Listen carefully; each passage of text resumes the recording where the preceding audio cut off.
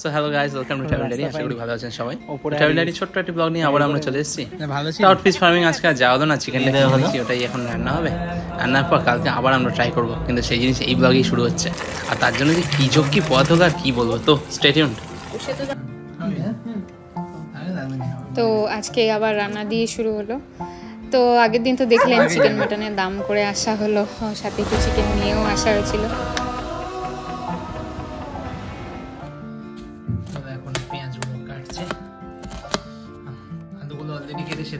ঠান্ডায় সবকিছু সেদ্ধতে অনেক টাইম লাগে, তো মাংস, আলু, ডিম আগে বসিয়ে দিলাম সেদ্ধ, তরকারির সময় তাড়াতাড়ি। না না, মাংসটা বাসায়, মাংস এখন ধুতেই হোক, মাংস সেদ্ধতে টাইম লাগে, এটাই বলছি। আলু আর ডিম সেদ্ধ করতে দিয়ে দেওয়া হয়েছে কেটে, আর এখন মাংসটা ধুয়ে আনি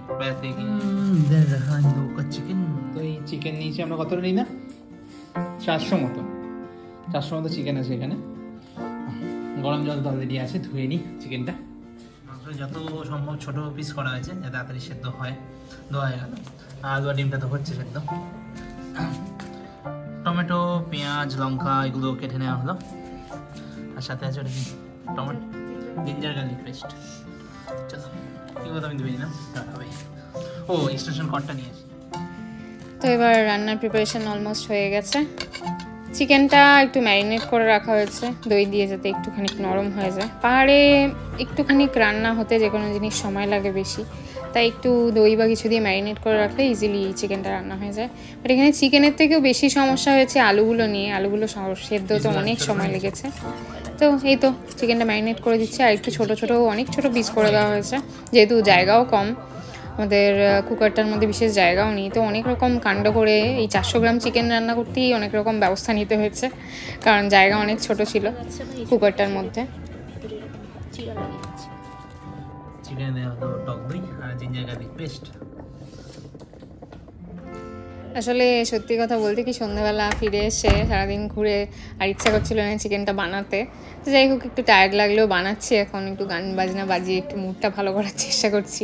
আর জানলা তো খুলতেই হবে, কারণ হোটেল রুম ধুতে একটু অসুবিধা হয়, আর জানলাটা খোলা রাখলে আবার একটু ঠান্ডাও ঢোকে। কিছু করার নেই, একটুকুনি তো অ্যাডজাস্ট করতেই হবে। চিকেনটা হালকা ম্যারিনেট করতে দিয়ে দেওয়া হয়েছে।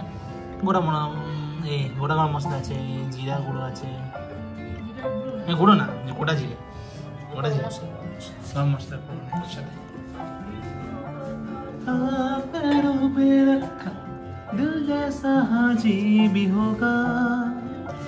চিকেন রান্না তো সেরকম আহামরি কিছুই না, তো জাস্ট নর্মাল হালকা গ্রেভি রাখা হবে, সেই হিসাবেই রান্না করা হচ্ছে রুটি দিয়ে খাওয়ার জন্য। আর কুকারটাও ছোট, তো সেরকম গ্রেভি রাখাও যাবে না। আর এখানে পেঁয়াজটা ভেজে নিচ্ছি, পেঁয়াজ, আদা, রসুন আর গ্রেভিটা, মশলাগুলো এমনি নর্মাল হালকা ভেজে তার মধ্যে ম্যারিনেটেড চিকেনটা দিয়ে একবারেই কষিয়ে নেব। জায়গা কম যেহেতু, সেই বুঝেই রান্না করতে হবে। স্ট্রেঞ্জলি চিকেনটা অ্যাকচুয়ালি বেশি সময় লাগেনি সেদ্ধ হতে, চিকেনটা অনেক তাড়াতাড়ি সেদ্ধ হয়ে গিয়েছিলো, কিন্তু আলুটা সেদ্ধ হতে অনেক সময় লেগেছে। অন্যদিকে আলু আর ডিম তো সেদ্ধ হচ্ছে অলরেডি। আলু আর ডিমটা আমার জন্য, ডিমটা আমি খাবো, তো সেই হিসাবে চলছে এখন রান্না।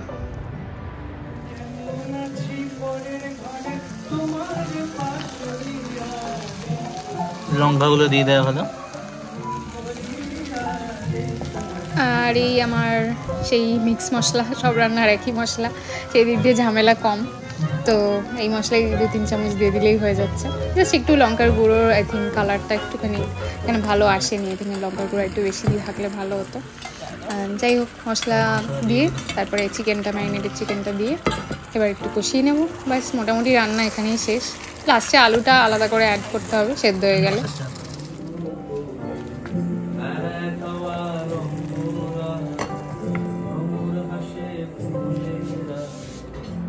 গান শুনতে শুনতে রান্না প্রায় শেষের দিকে, মশলা কষে গেছে, ওইদিকে আলু ডিম সেদ্ধ হয়ে গেছে, প্রায় শেষের দিকে সেদ্ধ হয়ে এসছে। এদিকে একটা সুবিধা হয়েছে কুকারটার, এটা একটু ননস্টিকের একটা কোটিং আছে, তো সেই জন্য নিচে লেগে যায় না, তো ভালো মতন কষে গেছে।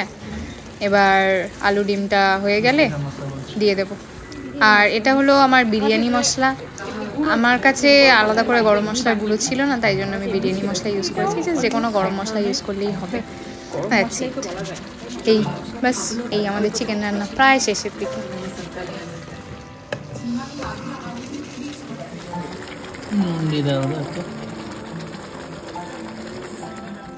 তো এই পর্যায়ে চিকেন রান্না হয়ে গেছে। কেউ যদি আলু না অ্যাড করতে চায় এখানে ধনেপাতা দিয়ে নামিয়ে দিলেই হয়ে যায়, বাট আমি যেহেতু আলু অ্যাড করব তাই একটু সামান্য কাই রেখে দিয়েছি। আর এদিকে আলুটা সেদ্ধ হয়ে গেছে আর ডিমটাও হয়ে গেছে সেদ্ধ।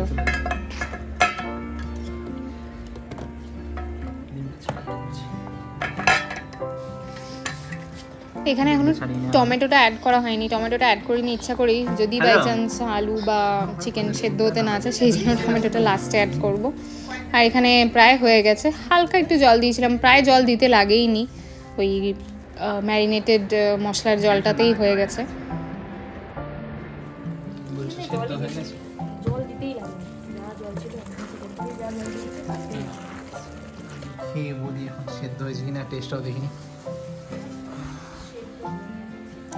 তা এই যে এখানে চিকেনটা, মেন চিকেন বেশিরভাগটা তুলে অন্য বাটিতে তুলে রেখেছিলাম, আর সামান্য গ্রেভির মধ্যে আলুটা আর টমেটোটা আর একটু কাঁচা লঙ্কা আর ডিমটা দিয়ে একটু হালকা কষিয়ে ওই চিকেনের গ্রেভিটার মধ্যে, তারপরে তাতে জল দিয়েছিলাম আর অল্প জল দিয়ে তারপর পুরো চিকেনটা মিশিয়েছিলাম, কারণ একই জায়গায় পুরোটা না করতে খুব অসুবিধা হচ্ছিলো, নাড়া যাচ্ছিল না।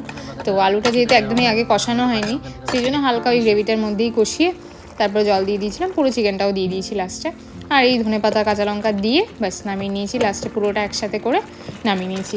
তো এটা যদি আর একটু সামান্য বড় হতো তাহলে মেবি প্রবলেমটা হতো না, একবারেই করা যেত, কিন্তু ওই নাড়া যাচ্ছিল না একদমই। তো এক জায়গায় দিলে না চিকেনগুলো পুরোটা একদম ভেঙে যেত নাড়তে গিয়ে, সেই জন্য চিকেনটা আগে তুলে রেখে তারপরে আলুটা দিয়ে হালকা কষিয়ে তারপর পুরোটা একসাথে করে দিয়েছিলাম, কারণ রান্না হয়ে যাওয়ার পরে বেশি নাড়তে হবে না, চিকেন অলরেডি বয়েল তো হয়েই গিয়েছিলো, সেই জন্য কোনো ঝামেলা হয়নি। জাস্ট লাস্টে মিশিয়ে ধনেপাতা দিয়ে নামিয়ে নিয়েছি, ব্যাস হয়ে গেল চিকেন রান্না শেষ।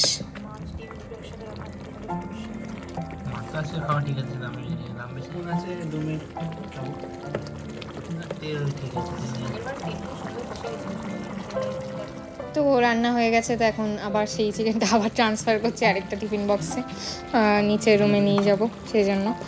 তো আগে ভেবেছিলাম ডিমটা আলাদা করব, চিকেনটা আলাদা করব, তা এত ঝামেলা আর এখানে এমনি ইচ্ছা করছিল না রান্না করতে।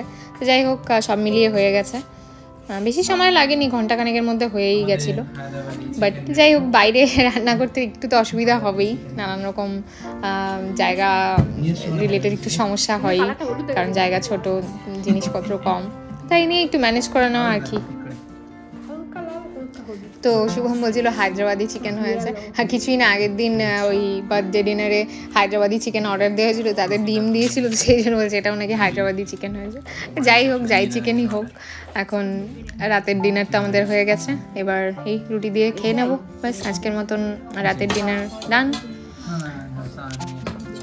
অ্যাকচুয়ালি বাইরে যতদিন থাকা হয় বেশিরভাগ সময় যেহেতু একটানা বাইরে খাওয়া হয়, তাই ঘরে অল্প মশলায় নিজেদের করা জিনিস সে যাই যেমনই হোক না কেন, হয়তো বাড়িতে বানানোর মতো হয় না এক্স্যাক্টলি, বাট স্টিল বাইরের মানে হোটেলের খাবারের থেকে একটু বেটারই লাগে, একটানা যেহেতু বাইরে কনস্ট্যান্ট হোটেলে খাওয়া হচ্ছিল।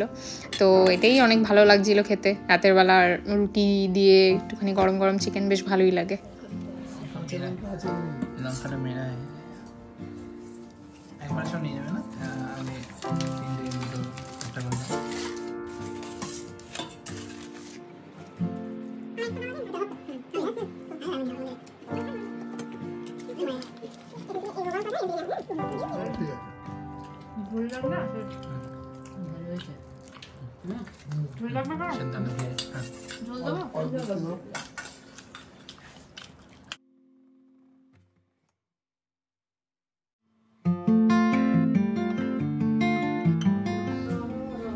তো নেক্সট ডে সকালবেলা আমাদের ব্যালকনির এই সুন্দর ভিউটা, আর ঘুম থেকে উঠেছি চা না খেয়ে তো আমাদের দিন শুরু হয় না।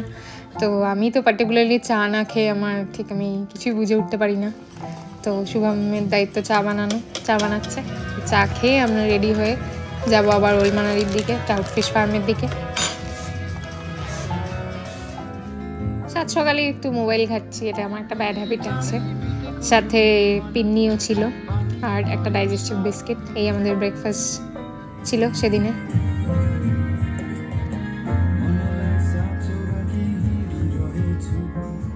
তো সুন্দর রোদ উঠেছে, একটু যাই একটু এই বশিস থেকে মানালি পর্যন্ত ঘুরে আসি। কালকে তো হেঁটে পুরোটাই পারলাম না, ভেবেছিলাম ট্রাউট ফিশ ফার্মিংয়ের দিকে যাবো। আজকে যাওয়া যাক, আজকে আমরা দুজন যাবো, আপনি এখানেই রইলাম। তাই আর কি, সকাল সকাল নেমে যাচ্ছি মদরের দিকে, আবার সেম রাস্তায় যেতে হবে, অনেকটা যাতায়াত।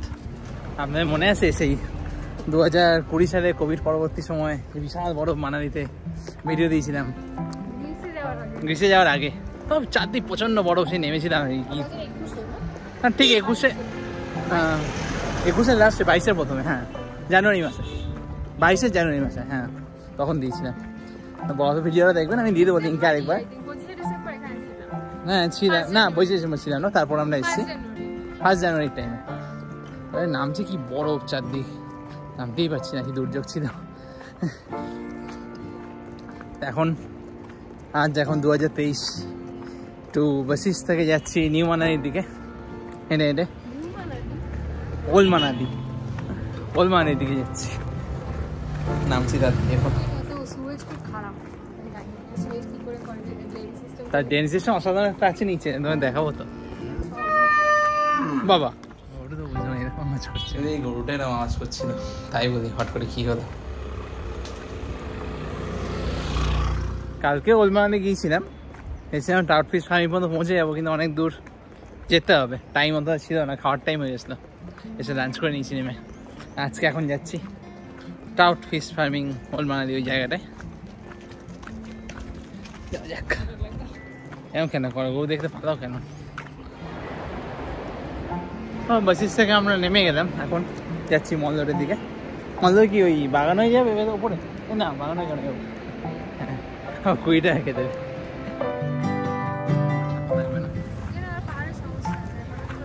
হ্যাঁ সত্যি পাহাড়ে একটাই প্রবলেম, দুমদাম বৃষ্টি। আর এই যে এটাকে ঝর্ণা বলে কিন্তু ভুল ভাবনা, ঝর্ণা না, সুইচ সিস্টেমে ময়লা জল নামছে। এটা আমরা এখন মল রোডে চলে এসেছি, যাই ওপরের দিকে উঠি। মল রোডে একটু বসে আছি, কবি খাবো, কবি খেয়ে ট্রাউট ফিশের ওখানে যাবো। ফোন করেছিলাম, কলিং নাম্বারটা দেওয়া আছে গুগল ম্যাপে, করলেই হতো, অলমোস্ট চলে গেছিলাম। হ্যাঁ ঠিক আছে, কালকে তো চিকেন হয়েছে, মাছ আজকে একসাথে করতে আজকে ফোন করলাম, বললো হ্যাঁ খোলা আছে। ওরা ভেজে দেয় না এখন? এখন ভেজে দেয় না, এখন অনলি গিয়ে দেখবো কি করছে, গিয়ে দেখতে হবে। কবিটা খাই।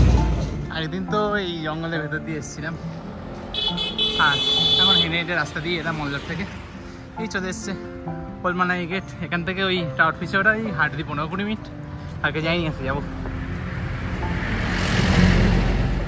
রাস্তা দিয়ে গেটটা পর্যন্ত আসতে বেশিক্ষণ সময় লাগবে না, গতকাল এই জঙ্গলের মধ্যে দিয়ে অনেকটা সময় লেগেছিল, কারণ উঁচুতে উঠে উঠে এসেছিলাম তো। উড়ানোর 4টে চাকায় গিয়ারে করে না,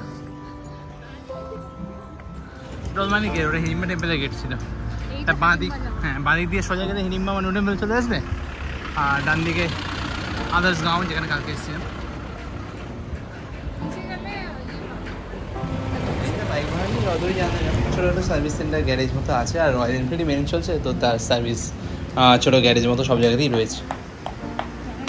গতকাল যে রাস্তা দিয়ে আসছিলাম ট্রাউট ফিশ ফার্মিং সাইডটার দিকে, সেই রাস্তা দিয়ে এখন যাচ্ছি। আর এই যে পাশে ইট ভাঙছে, এগুলো ওই রাস্তা তৈরি করতে, বাড়ি তৈরিতে বিভিন্ন কাজে লাগে। আর এই পাইপে এগুলো যে ওরা সিল করছে, কিছু কিছু জায়গা দিয়ে জল লিক হচ্ছে, এই পাইপ দিয়ে ঘরে ঘরে জল সরবরাহ, জায়গায় জায়গায় কিছু সুইচ সিস্টেমের ব্যাপার আছে, তো এই পাইপ লাইনগুলো অনেক ইম্পর্টেন্ট, তো ওগুলোই সারানোর কাজ চলছে। যে পর্যন্ত এসেছিলাম আজকে সেই পর্যন্তই চলে এসেছি, বুঝতে পারছি না রাস্তাটা কি, তো ওরা কাউকে একজন পাঠাচ্ছে নাকি ফোন করে? হ্যাঁ আসো, যে আসবে সে খানিকক্ষণ যখন নিচে গেছে, তার জন্য আমরা ওয়েট করছি। আর বাইরে কাউকে দেখতেও পাচ্ছি না, একজনকে জিজ্ঞাসা করলাম, কেউ আসছে হয়তো, বাট এখানে সামনে একজন বললো যে এই রাস্তাটা দিয়ে একটু ওপরে উঠতে হবে। দেখি উঠেই দেখি। এবার শুরু হলো মেন হ্যাপা, মেন রোড ছেড়ে আমরা এখন কাঁচা রাস্তার বাঁ দিকে উঠেছি, ওপরে জঙ্গল ভেতর দিয়ে যাচ্ছি। ঘাসের ফুল ফুটে আছে, সুন্দর লাগছে। এই ভেতরে চারদিকে সব অ্যাপেল অর্চার্ডস রয়েছে, কিছু কিছু গাছে ছোটো ছোটো আপেল ধরেও আছে। অ্যাকচুয়ালি মানালিতে অ্যাপেলের সিজন হলো আগস্ট মাস, সেই সময় হারভেস্টিং কালেক্টিং অলরেডি এক্সপোর্ট হয়ে সব চলে যায়, সেপ্টেম্বরে কিছু থাকে না, যা আছে এগুলো ওরা খায়ও না, প্রায় পচে গেছে, ধরে গেছে এরকম, তাই কেউ ছুঁয়েও দেয়, তাই একটা দুটো গাছের জিনিস গাছেই রয়েছে। ওইদিকে আমরা পড়ে আছি গুরুতর সমস্যায়, গুগল ম্যাপ তো ভোগে, লোকের ডাইরেকশন অনুযায়ী এখন আমরা চলেছি তো ওপরে উঠে যাচ্ছি তো উঠেই যাচ্ছি। এদিকে রাস্তাও ঠিক নেই, সব এদিকে ওদিক জংলা হয়ে আছে, জাস্ট মানুষের পা চলে এমন পথগুলো অনুসরণ করে এগিয়ে যাচ্ছি, কিন্তু কোন দিক দিয়ে যে পৌঁছবো এবং কোন জায়গায় দিয়ে যাচ্ছি কোনো আইডিয়া নেই। দূরে একটা ছোটো ঘর দেখা যাচ্ছে, বাট ঘরের সামনাসামনি কোনো লোক নেই। আর বলছিলাম না, এই দেখুন গাছের তলায় আপেল পড়ে আছে।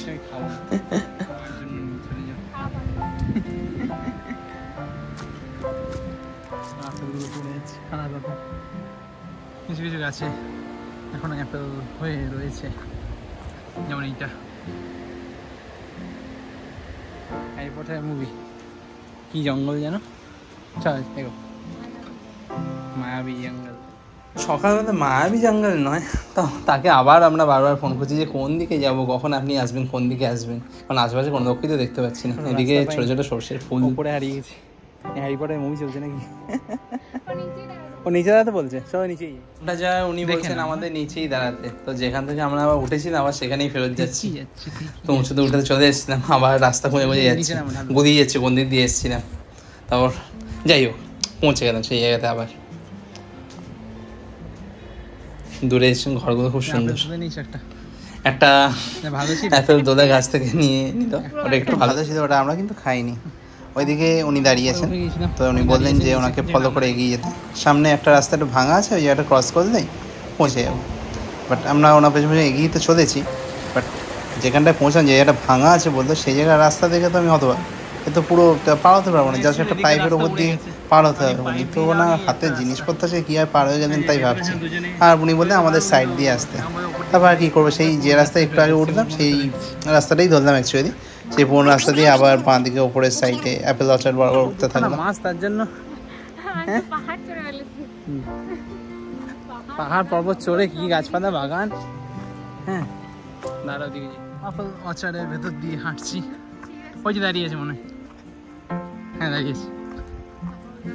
আর নিয়ে কীভাবে তিনি ওপরে উঠছেন তো দেখালে আমি, শুধু তাই নয় সরু পাইপ দিয়ে কী করে তিনি এপার ওপার হয়ে গেলেন সেটা ভেবে জাস্ট আমি এখন উনি দাঁড়িয়ে আছেন। আর এই যে ট্রাউট ফিশ ফার্মিং সাইট, যাই হোক আখির তক পৌঁছে গেলাম।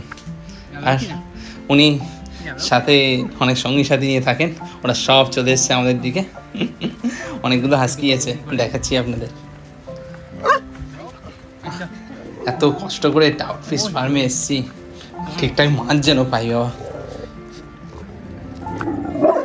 আগে থেকে একটা কুকুর আমাদের ফলো করছিল, কিন্তু ও তো ওইদিকে আসে না, তো ওই বাকি হাস্কিগুলো ওকে দেখে চিল্লাচ্ছে।